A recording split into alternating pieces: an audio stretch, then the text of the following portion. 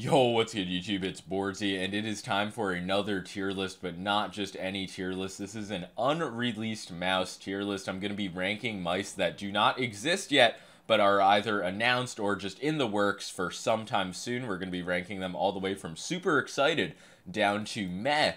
And yeah, I mean, unless you are the most devout gaming mouse follower, there should be at least one or two of these mice that you haven't heard of. So it's a good way to like stay up to date with what is coming out in the near future. And as always with the tier list, in honor of the 12 unreleased mice I'm going to be ranking, all I ask for is 12 likes and 12 new subscribers from this video. But yeah, enough jabbering, gonna get right into it with the Rocket Burst Pro Air. This was announced, I actually covered this in a video.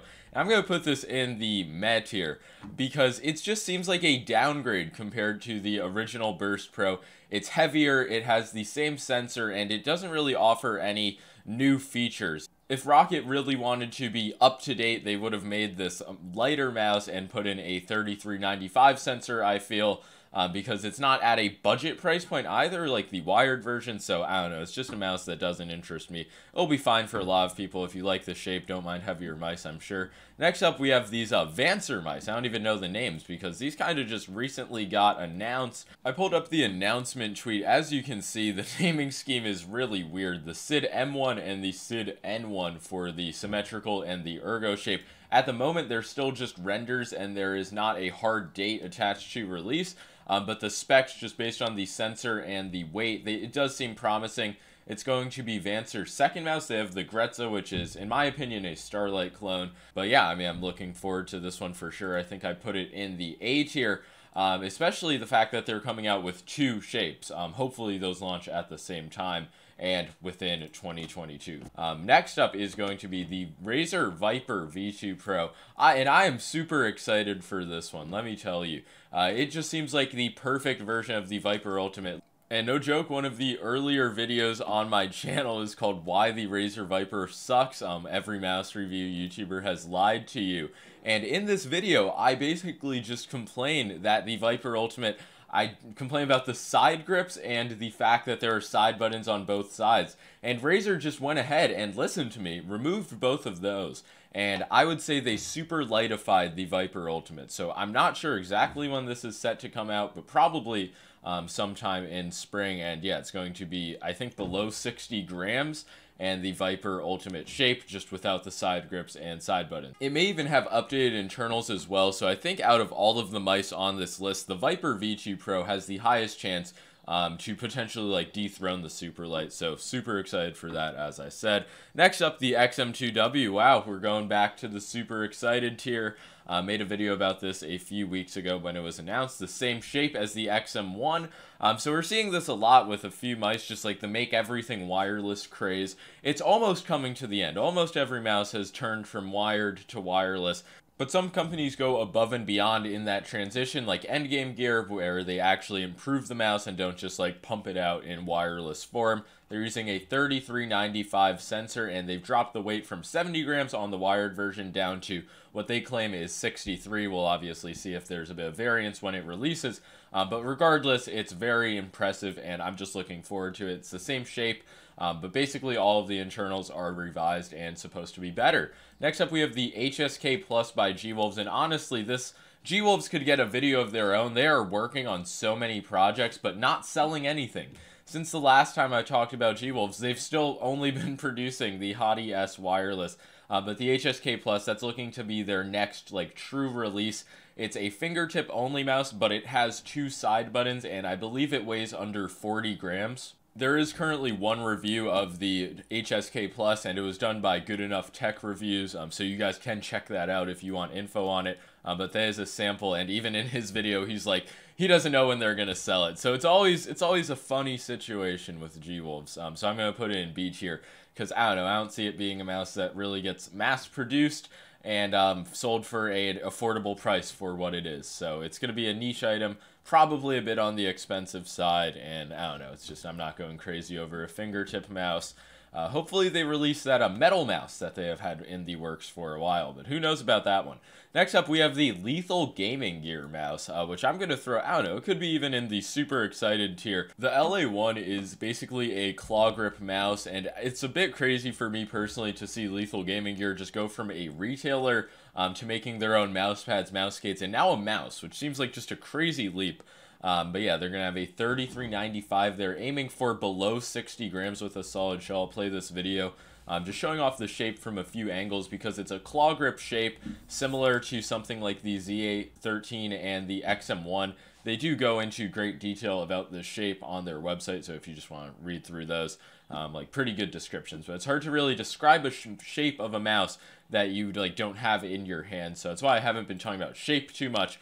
But definitely looking forward to the LA1. It seems like, I mean, I know from working with Lethal Gaming Gear that they're not going to cheap out and sell trash in really any way. So I'm looking forward to that one, definitely. The Xtrfy M42 wireless, I would say definitely more excited than the Burst Pro Air. Yeah, this could go in the B tier, honestly. It's the M42, but wireless, 3370 sensor. The M42 and MZ1 wireless are not Xtrfy's first wireless mice, so we kind of know what to expect. At least in my case, I was satisfied with the performance on the M4 wireless. They do have the very holy designs, but the MZ1 wireless coming in at $120 for a mouse with a 3370 sensor. Rocket Jump Ninja is eating good. That is all I'm going to say. Weighing in at 61 grams. That's a pretty good weight for wireless. I'm not going to lie. I'm just really looking forward to the MZ1 wireless. Like, obviously, it's overpriced, but I'm buying it. That's not going to stop me. You can't stop me from supporting Rocket Jump Ninja. That's what I say. That one has to go in the absolute highest tier. But M42 wireless, I feel like in terms of wireless ambi mice, there are plenty of good ones. It doesn't really move the mark, but it's going to be a solid mouse for sure. Another one that's going to go in the A tier is going to be, is this the Pulsar Ambi or the Pulsar Sim? I don't know. Looks like it is called the Symmetrical, and this is really all the info that is available at the moment. But what I just realized is that there are two shapes. There's going to be a medium and a mini, and at least one of them is going to be below 50 grams, which is crazy to see. Looks like they're confirming the 3395 sensor as well, and coming out in summer 2022. So those are something definitely to look forward to from Pulsar, because the X-Lite, no matter how good they make it, I just still don't like that their only mouse was an ergo shape. So clearly now they are changing that and making an ambi that is supposedly delightfully comfortable, which is what we want to see. Next up, there is the Final Mouse Starlight Pro with Tenz. And it seems like I've been in the Final Mouse Discord, like, scrounging, is that even a word, for info? And it seems like it's changing every day. Nobody knows exactly what this mouse is going to entail, but at least a different shape is what I think is on the table. And, of course, all of the pro hardware features, which are just going to be better wireless technology based on what I've been told and what I know. But I don't know, I could just be talking out of my ass. But something with Final Mouse and Tenz is confirmed for the summer, at least as far as I know. So looking forward to that, but not too much concrete info on it. Just wanted to include Tenz for the clicks, if I'm being completely honest. This is definitely not the Logitech G502X Plus. Definitely not that. And then last but not least, as always, we have the Atom Palm Hydrogen. This mouse is a classic because it is never going to release. No joke, it has been in this coming soon phase for what feels like at least 2 years now. And at the time when it was announced and I first heard about it, it was just crazy, top of the line, seemed like it was going to be the mouse to beat performance-wise, but as it's continually delayed, more mice release that seem to catch up with it, and it's just hard to be super excited over it at this point. But yeah, 45 grams, it's a palm grip shape, that was the real point of it. I don't know what's going on with it, but it's a shame. It's a shame that it's not released yet, and who even knows the price if it were to release. But yeah, that's going to be all for this unreleased mouse tier list. Don't really take the tiers too seriously. Anything above A is a mouse that I think could potentially get the seal of approval. Take the rankings with a grain grain of salt, and also some of the info I gave could either straight up be wrong or just subject to change since these are unreleased products. But I just thought it would be a somewhat fun video and very educating and informative. So that's all for this video, really. Like the video if you liked the video, you know what I'm saying.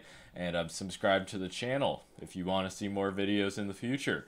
That's going to be all. Like and sub. Hopefully the mouse market heats up soon. Peace.